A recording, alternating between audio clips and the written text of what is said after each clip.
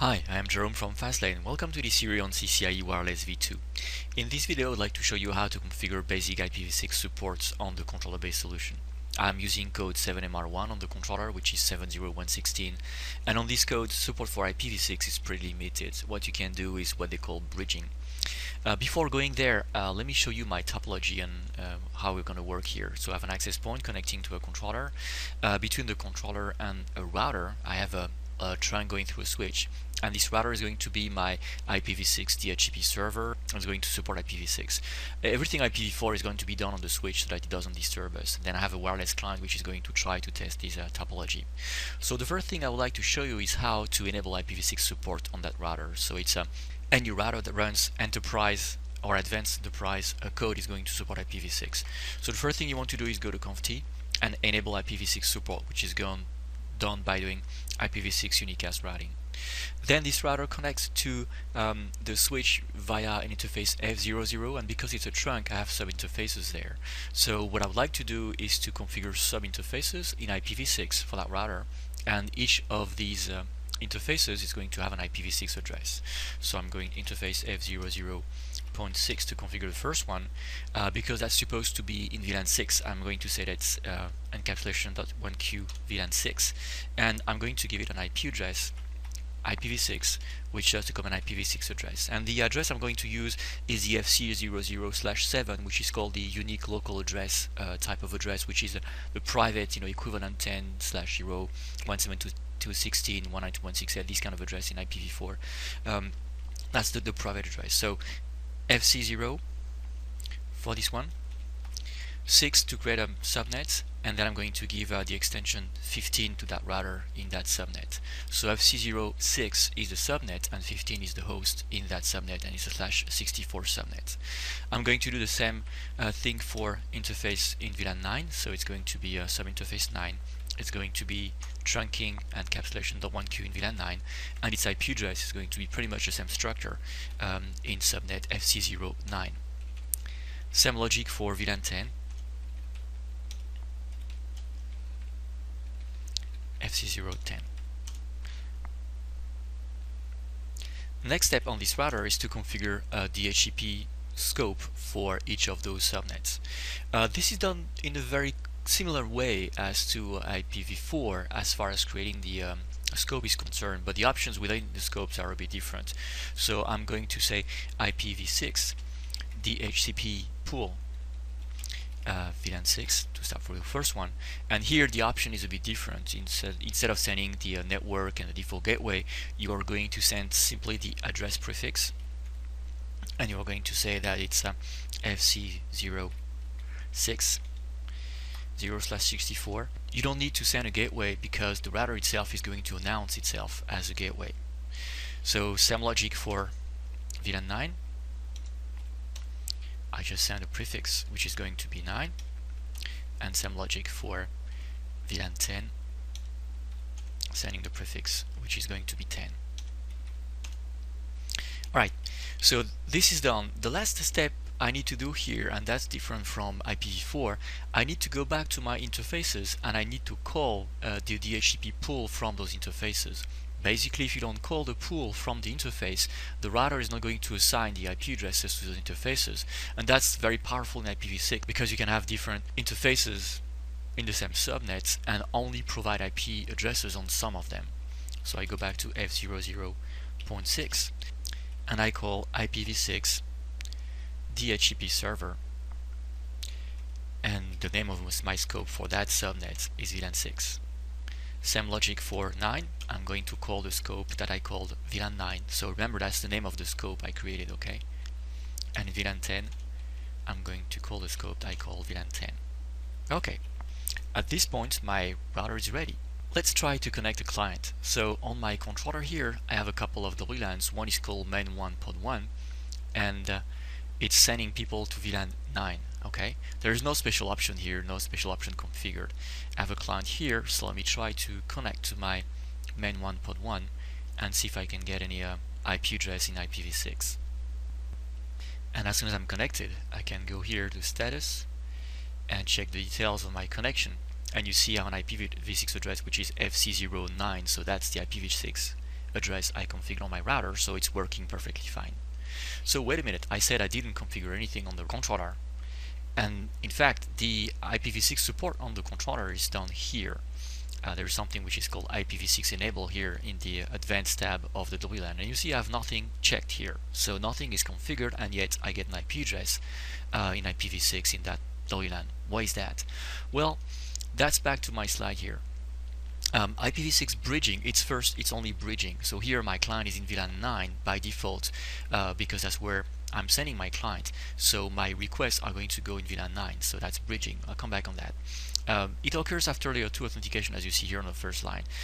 This means that here there is no authentication, so it occurs very easily, and then every IPv6 query is being sent in VLAN 9 just because the client is authenticated at layer 2. That would work for open authentication. It will also work for WPA, WPA2, or web, with or without .1x. Anything which is a layer 2 authentication is going to work perfectly fine the same way. It's a bit more complicated when you use a web authentication WLAN. And the checkbox I showed you before here is in fact for those web authentication based WLAN. So let me show you what's going on here. I have another one which is a web authentication based WLAN here. It's also sending people to VLAN 9, as you can see, and here I have checked the IPv6 support enable.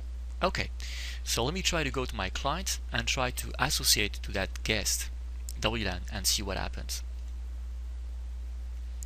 Layer 2 authentication occurs very fast because WebAuth doesn't require anything. And if I go to status here, and if I go to detail, I have an IP address in 10.10.9 and I have an IPv6 address in VLAN 9 as well. Alright, so all is working perfectly well. And that's because, in fact, here I check that box. What if I uncheck that box? Click apply. Alright, so it's unchecked now. And let me go back to my client and try to deauthenticate and reauthenticate, see what happens.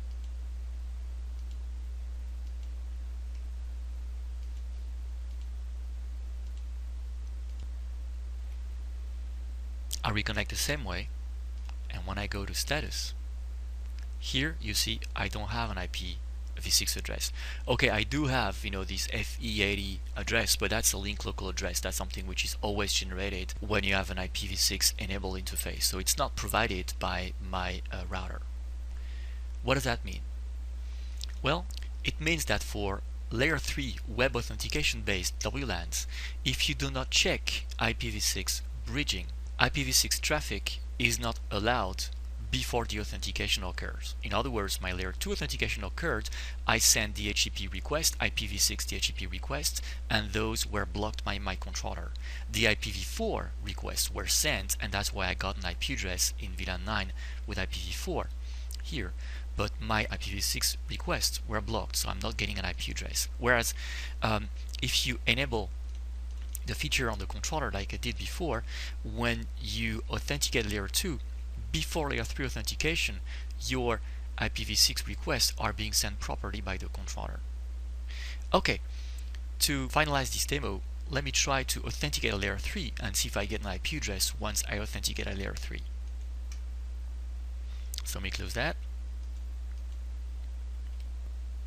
I'm still associated to the guest WLAN. Let me try to go to the web authentication page and see if I can get some.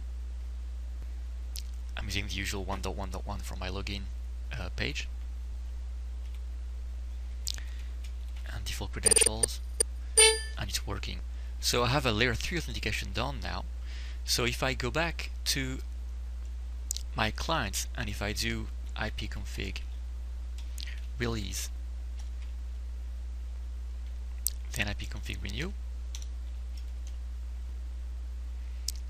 and go back to my properties here,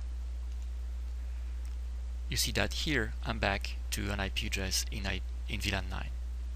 Alright, so in summary, when you use a layer 2 authentication, that is to say nothing, or web, or WPA2, WPA1, with or without .1x or pre-SK, IPv6 bridging occurs immediately after layer 2 authentication.